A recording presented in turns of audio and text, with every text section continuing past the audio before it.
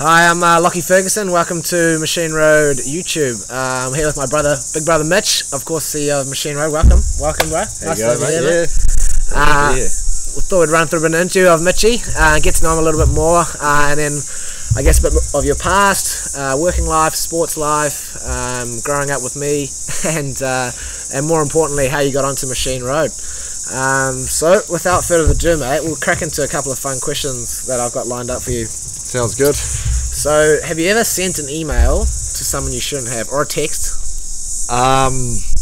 Yeah, unfortunately, it probably happens too much in my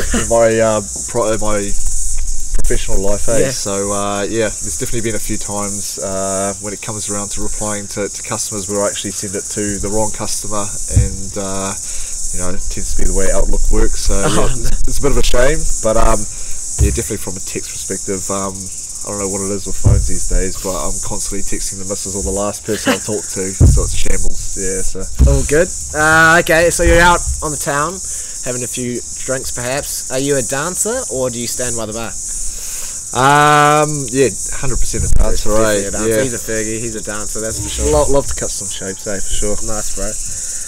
What is the one thing you refuse to share? The one thing I refuse to share, probably either a Heineken or the remote control for the TVA. Yeah, Owns that, absolutely hates that. And last one, if animals could talk, which animal would be the rudest? I've probably got a feeling like it'd either be like a dolphin. I see like dolphins. I just feel that they're you know, super active and like probably as close to humans as possible. So yeah, I feel like they have a lot of fun as well. So definitely. Oh, fair enough. Well, sweet man. One last question I actually have for you, more cricket related. Will you prefer speed or line and length? Never been much of a line and length fan, eh? I was always more of a fan of the old spray can. Yeah, so, yeah. So definitely Likewise. bowling as fast as we can and trying to get as many wickets as we can. So yeah, key. Already a few similarities between the boys. Awesome, man. So let's touch. Obviously, a lovely family at home. You know, lovely wife Hayley, of course, and a couple of boys. So talk to me about what family life's been for you. It's been pretty big change from maybe 4 or 5 years ago to where you are now. Yeah, well, it's massive change. So mum and dad, well, I couldn't believe it when I finally settled down and got married and actually have kids. But yeah, so I got Hayley, my wife, and Liam and Riley, so the two little ones. So yeah, it's definitely been an eye opener, but you know, I've found it really enjoyable, and probably if anything, it's got me more focused over the last few years to really drive and kind of do well for the family. So yeah, it's been really good. Settled down the big palooza and stuff. Yeah, unheard of. And so outside of work, a few hobbies, of course. We live in New Zealand, great country to get out and about. So you love a bit of fishing, a bit of golf. Yep.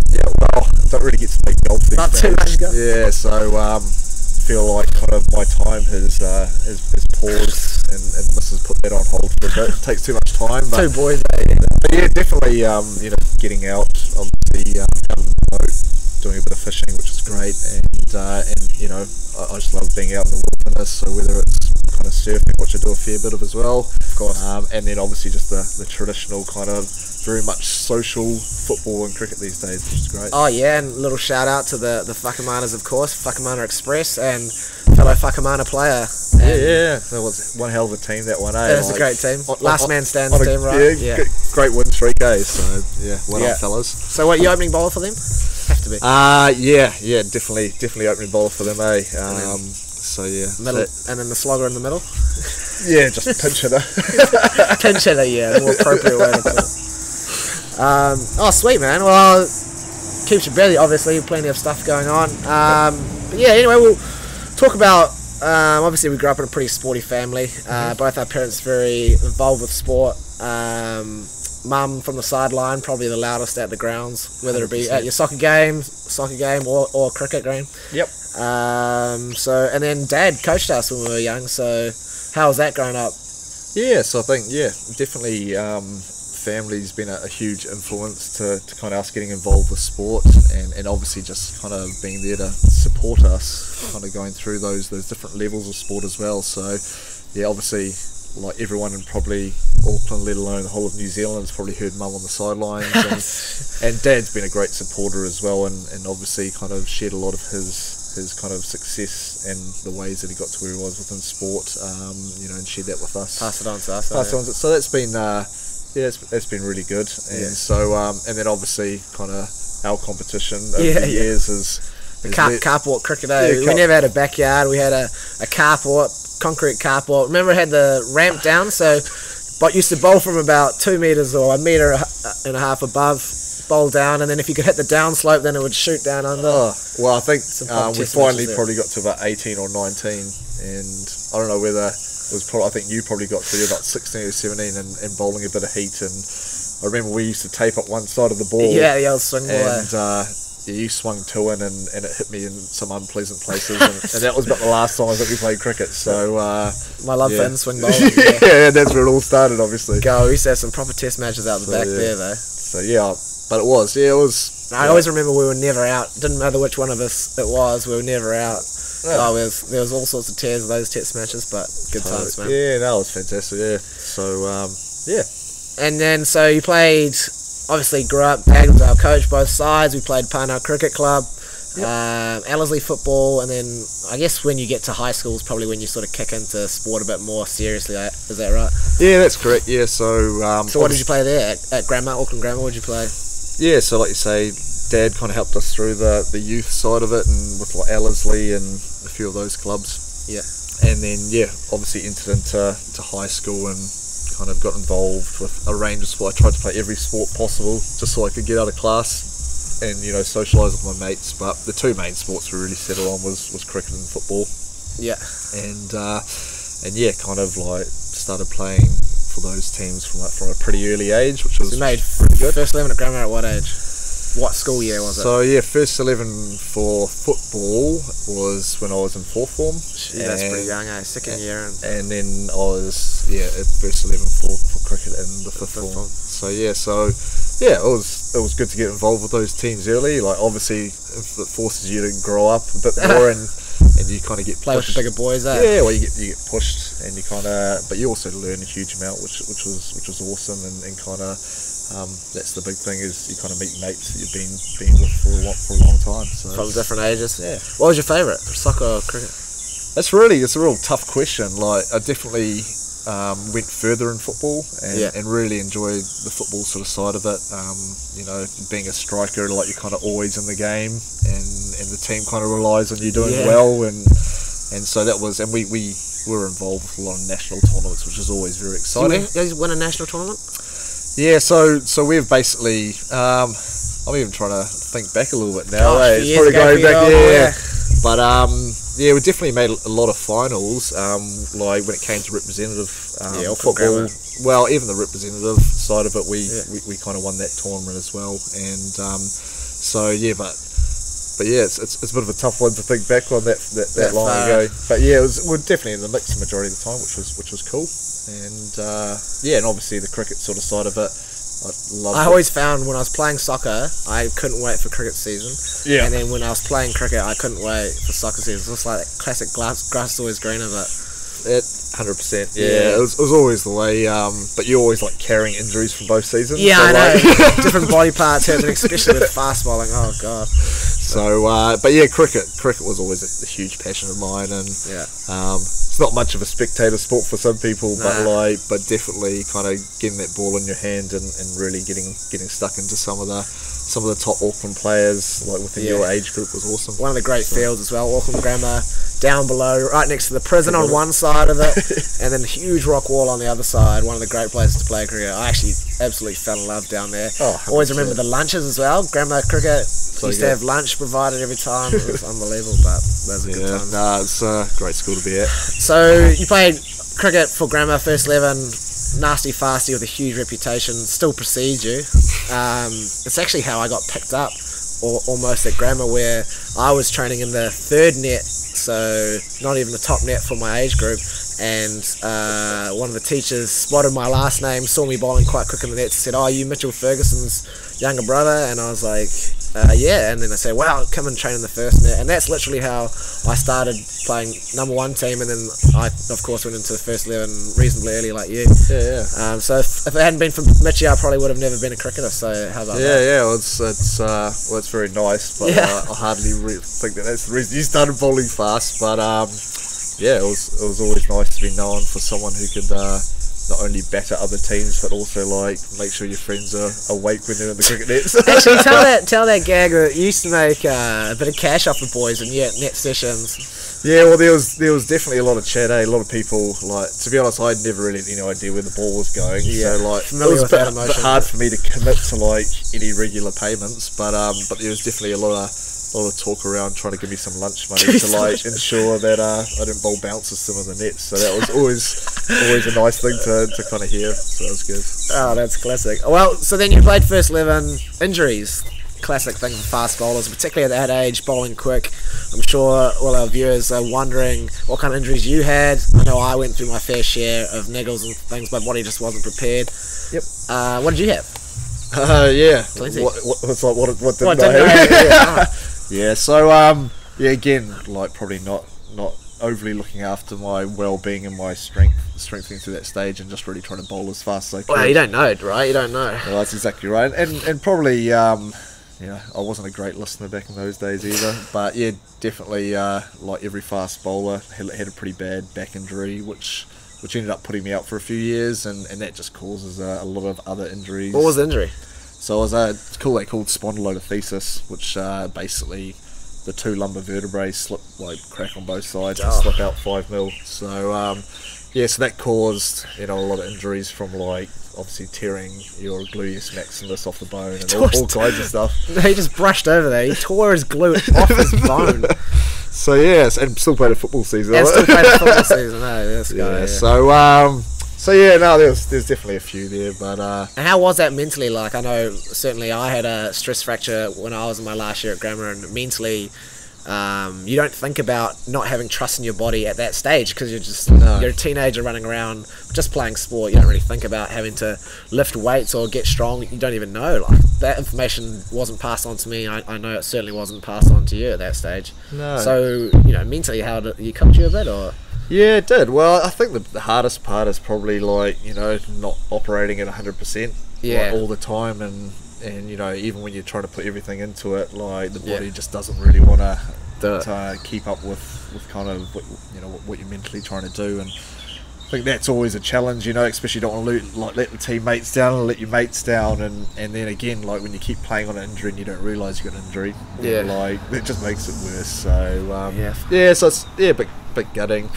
Kind of like love cricket plenty, but got told I had to stop there, and those are the decisions you have to make to ensure that you kind of heal up in the right ways. What was your action like? I know what it was like, but tell our viewers what it was like. Yeah, not traditional.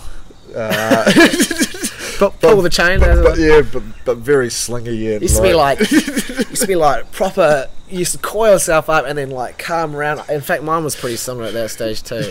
Until I actually learnt to go like up and over. But I wasn't a massively tall fella, so you can imagine the torque on your back and stuff. Jesus. Yeah. So Well, there we go. Danny Morrison used to coach us. You would be proud. So grammar cricket, and then sort of went into uni. Yep. Played sport, probably more soccer at that stage, right? And then studied.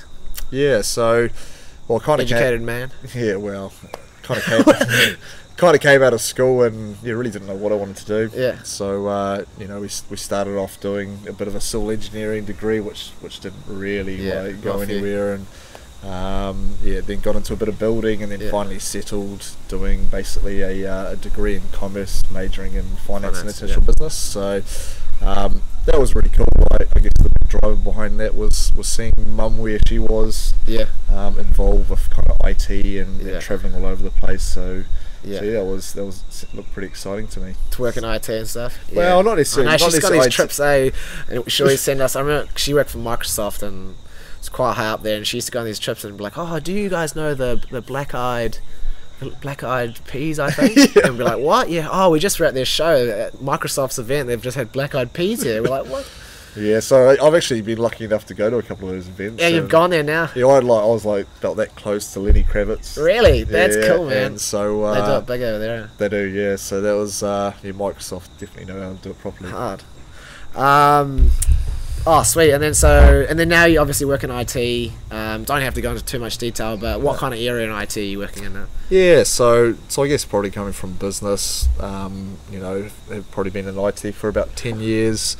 Kind of found my way into software development and kind of getting involved with a lot of enterprise clients to help out, in regards to building applications and web services and that sort of stuff as well.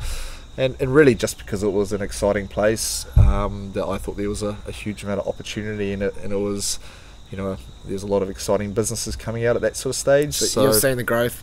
And how many years have you been in? Yeah, so probably in IT for about 10 years now, and then probably in software development for over 5. Wow. So it's a lot's even changed since I started, which so it's good stuff. Well, without further ado, I guess that kind of leads on to Machineroad. Yeah. So you're the brains behind it. I'm just merely the pretty face. That's a worry. But how did Machineroad? You've always been quite entrepreneurial with your thought process and wanting to start your own kind of business. Certainly sports related for the most part. I think it's been with a lot of your thoughts. Yep. How did Machineroad come about? First of all, how did we come up with the name Machineroad?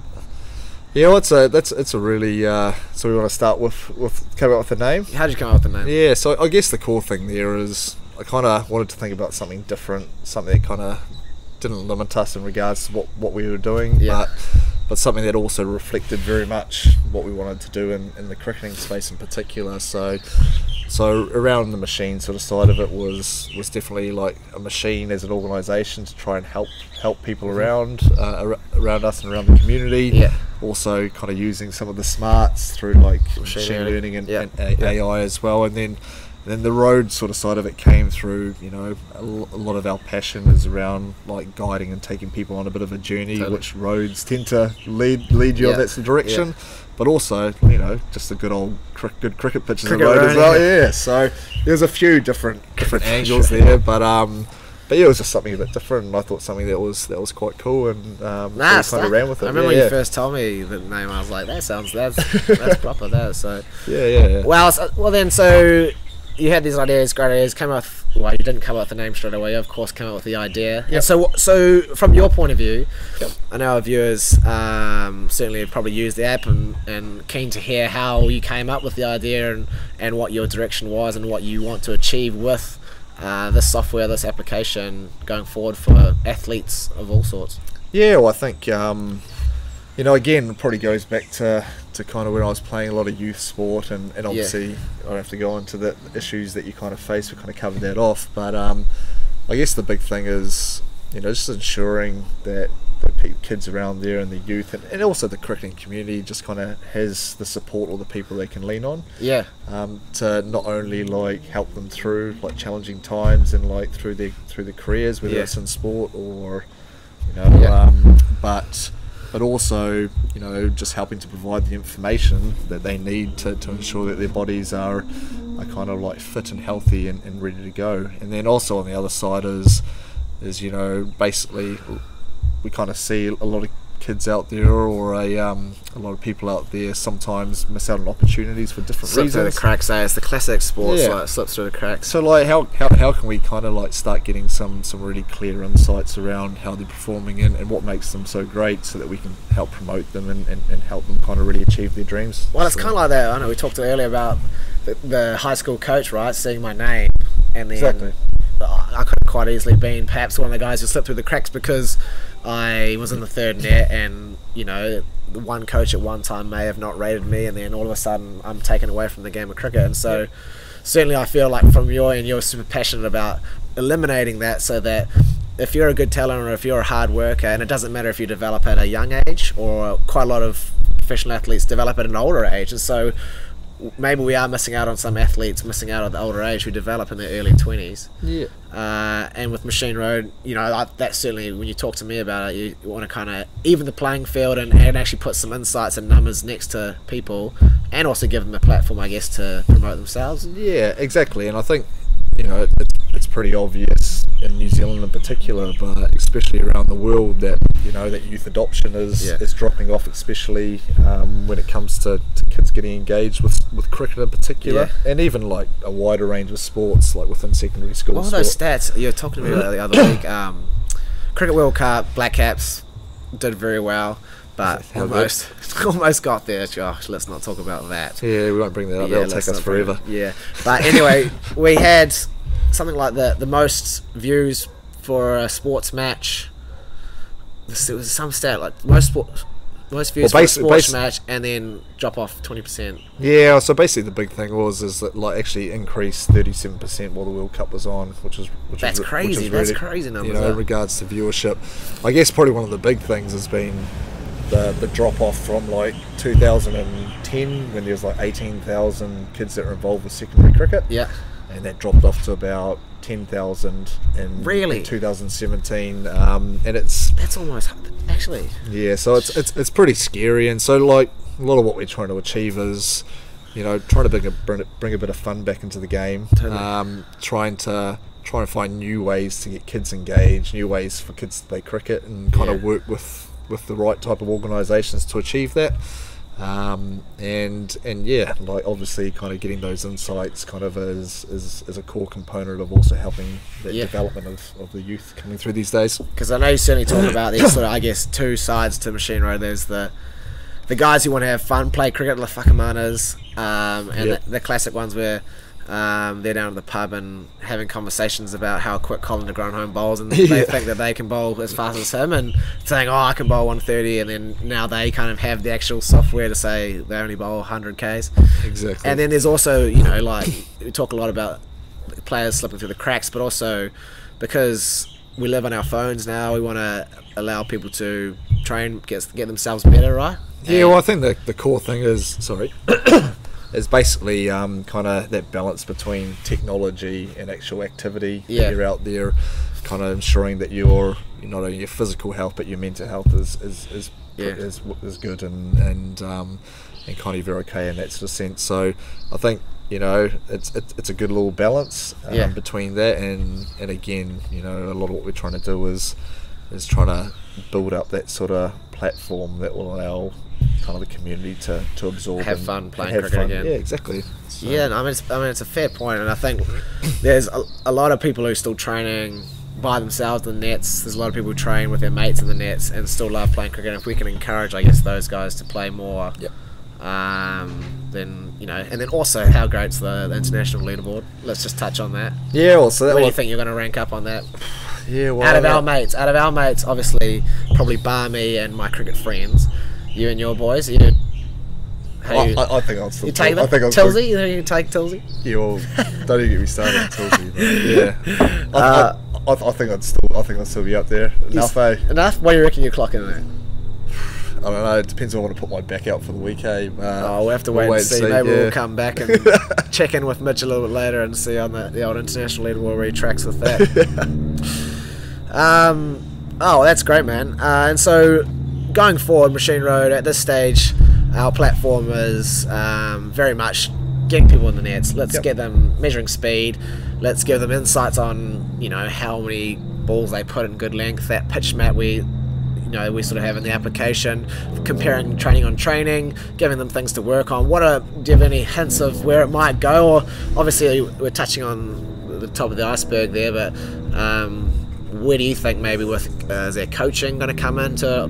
Yeah, well, I think the big thing for us is, you know, it's going to be vital to take a lot of knowledge from pro athletes that have been there and done that and gone through the system. Obviously, I've kind of learnt things from a lot higher level than anyone has knowledge from the wider cricketing community. So I think there's some exciting times ahead. I think like you could definitely expect some components where there'll be a mixture of kind of that knowledge base from pro athletes kind of being shared through to give a little hint that maybe athletes might get on the app and provide their knowledge 2 players? Well, yeah, definitely Potential for that? Definitely some smart ways in doing that. Do you run a little Lockie Ferguson how to bowl a little bit quicker, or a Mitch Ferguson how to bowl? Well, I don't think they'll want any lessons from me, to be honest. But yeah, definitely from people who know what they're doing. Yeah. Then I think that's vital in regards to what we're going to offer, and it's a vital part of what kind of youth need these days, and kind of what drives them to go to the next level as well.